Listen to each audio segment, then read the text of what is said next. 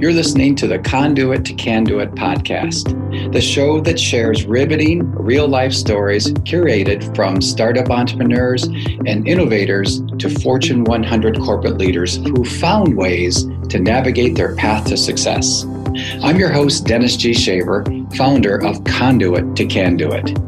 And you'll hear firsthand accounts how our special guests have turned their bottlenecks into breakthroughs and triumphs, sharing their insider methods, strategies, and roadmaps that will inspire powerful transformations.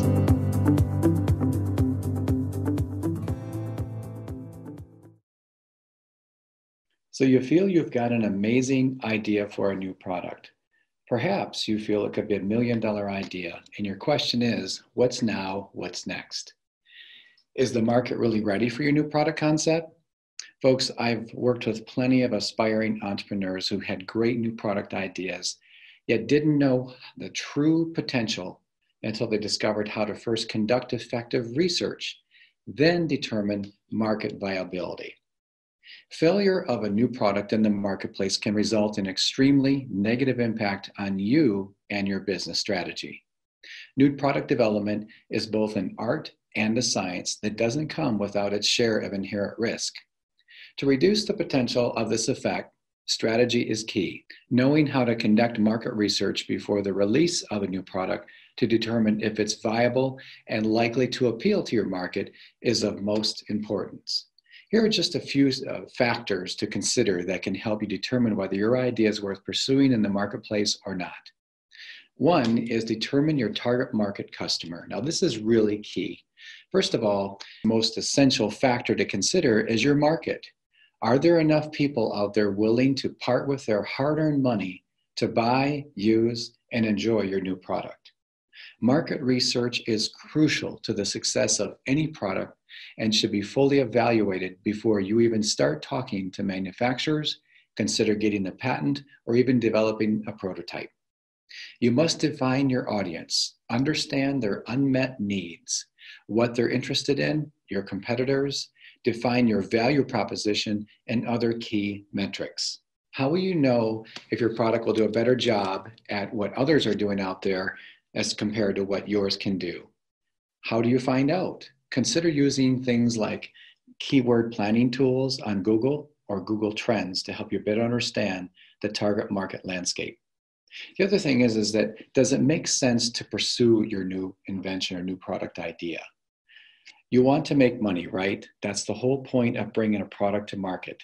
And if it doesn't make financial sense, it doesn't make sense at all. Pricing your new product includes pinpointing your target customer, identifying what the competitors are charging, how they are perceived, what is the target market willing to pay for your new idea, understanding the relationship between quality, features, benefits, and price. If you feel your product may be too expensive to produce or the space is too crowded with lower priced rivals, you might want to pivot or adjust your idea, add some unique features, and also find ways to create significant benefits and value that surpasses what's already in the market. The other thing is define your unique value proposition. While there's nothing wrong with jumping on a trend to make profits for lasting results, you need something wholly unique that brings value to the purchaser. How will your product make their lives better? How will they come to define it in their eyes?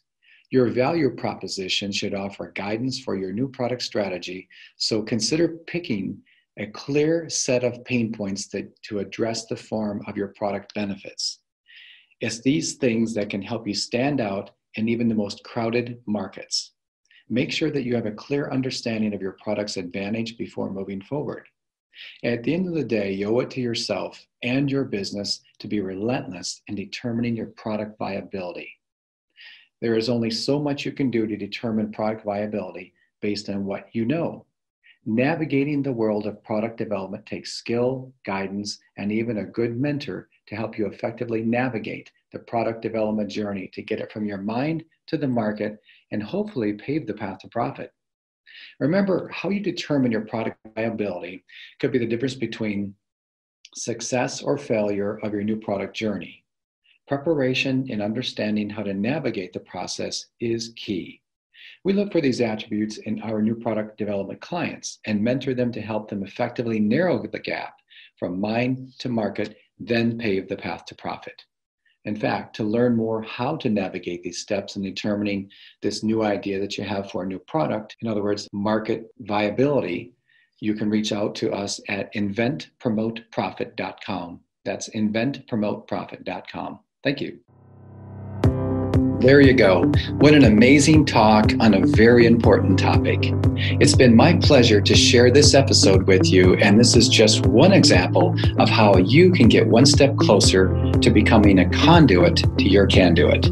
Remember, no matter what you're embarking on in life and business, it's really about how you respond or react to everyday situations, and this can help you navigate your way to success.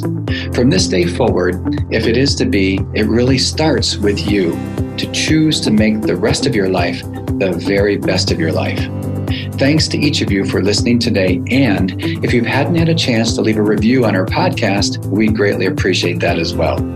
That's it for today, and I look forward to our next episode. Till then, onward and upward.